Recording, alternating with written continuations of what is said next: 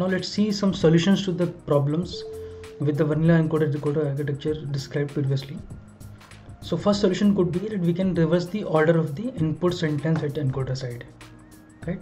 So the intuition is, let's say if the subject verb object ordering is same for source language and target language, so that let's say that if you talk about English, the English follows subject verb and object ordering.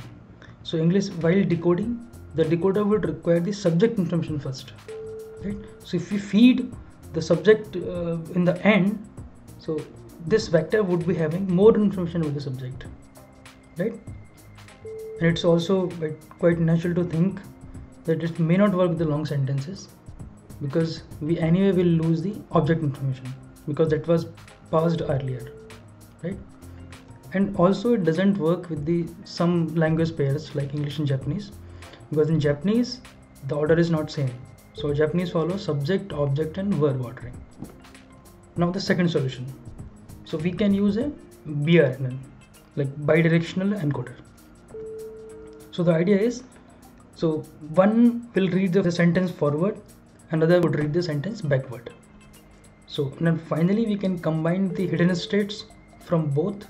So this is the hidden state from the first decoder, and this is the hidden state from the second decoder, and we can combine them and we can pass it to the decoder. It's true that it will be having more information, but again it doesn't help much in the practice, right? Now let's see how a humans translate a long sentence. So if you are given this long sentence, a human doesn't read the entire sentence once in one go and then start translating. Rather, he translates the sentence in chunks, like phrase by phrase or clause by clause, like this, and translate. So we'll apply the same approach for the machine translation and call it the attention mechanism. Now recall that in our vanilla encoder-decoder model, we pass only the last hidden state to the decoder, and we kind of discard all these hidden states, the previous hidden states, right? But this attention mechanism allows the decoder to even have a look at these discarded hidden states whenever it requires, and it can extract the contextual information, right? So it kind of works as a sort of dynamic memory. Now let's see how exactly the attention works. Now let's say the decoder is going to emit the 10th word of the target sentence. Now the decoder has already calculated the hidden state for the 10th word, which is HT, without the attention mechanism, right? Now this HT might be some representation of the word himself or herself, not necessarily of himself. It could be himself, herself, or any other similar word, right?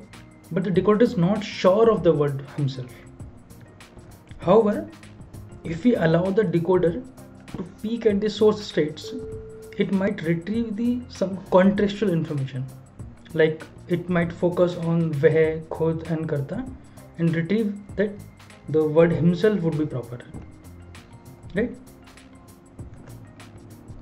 So with the attention mechanism, we generate a source side context vector CT, this CT, which contains the required contextual information for the word himself or herself, right?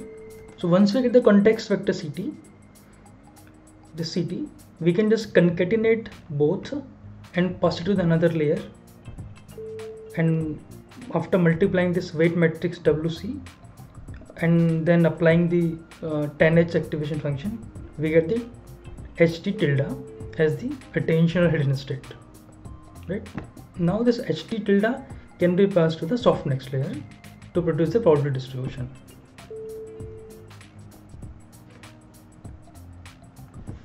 right? Now what is this context vector?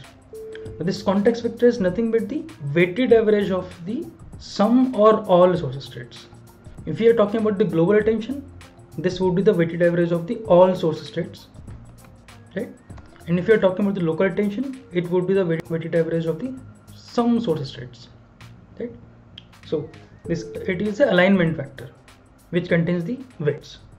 HS is the source hidden state. So this ATS contains just the weights, so we can represent each weight by the WTS.